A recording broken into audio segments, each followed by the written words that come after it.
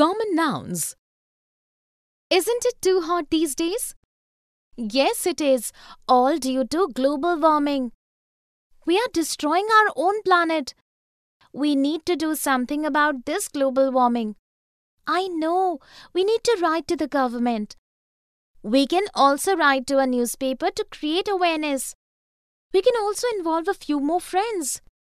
Yes, we can begin with using our air conditioners less and motivating our friends to do so too.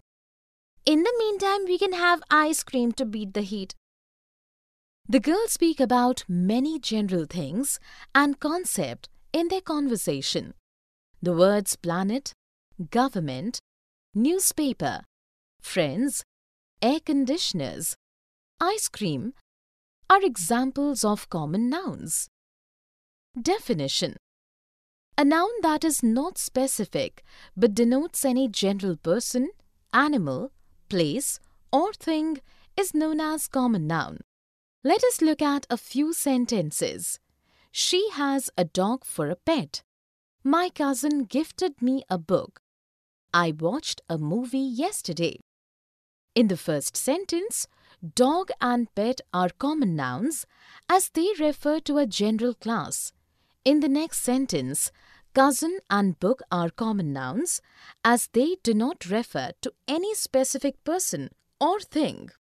In the third sentence, movie is common noun as it does not speak of any particular movie.